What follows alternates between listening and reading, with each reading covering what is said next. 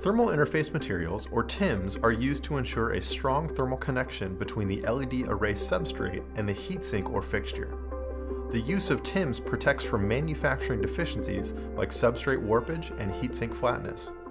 There are three common styles of TIM used with LED arrays: thermal pads, phase change materials, and thermal grease.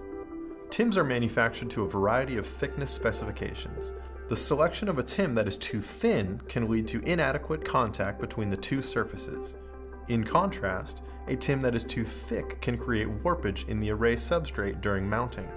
Bridgelux recommends specific ranges of thickness for TIMs based on the size of the substrate. For information regarding specific Bridgelux arrays, please see the thermal application note on the Bridgelux website. A thermal pad allows for simple manufacturing assembly. Many manufacturers will have available thermal pads that have been die cut to match Bridgelux LED array substrates. Thermal pads are shipped with protective linings on one or both sides to prevent damage. Remove the protective liner from one side of the pad and place onto the array while applying a small amount of pressure to remove air bubbles. Most thermal pads have a tacky texture and will stick to the substrate. Next, remove the protective liner from the other side and apply to the heatsink.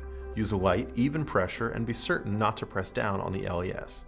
Phase change pads have similar thermal resistances to those of a thermal grease and can be applied like a thermal pad. They blend the ease of assembly of a pad with the thermal conductivity of a grease. As with thermal pads, phase change pads can be die cut and must be of an appropriate thickness for use with LED arrays. Thermal greases are usually graphite-based or polymeric substances. They are most commonly provided in jars, syringes, or tubs to be applied by hand or with the use of a dispensing system. The use of a syringe allows thermal grease to be dispensed in a measured amount in the center of an array or in a pattern across the back of a substrate. Uniform coverage is critical and can be additionally managed during the mounting process. Whether using a syringe, spreading stick, or other tool, the use of a pattern stencil and squeegee can significantly improve uniformity and consistency during the manufacturing process. Place the grease in the stencil and use a squeegee to pull the grease across the stencil to fill the space. Remove the stencil and mount the array to the heatsink.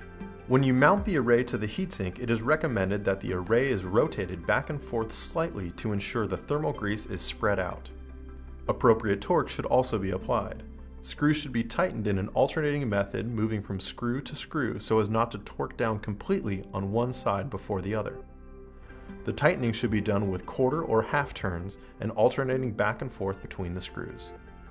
As with thermal pads and phase change materials, the thickness or quantity of thermal grease must be carefully measured.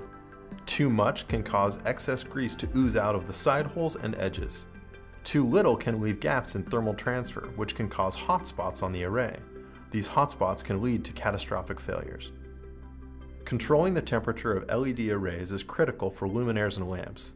A thermal interface material is a vital piece of the thermal management system.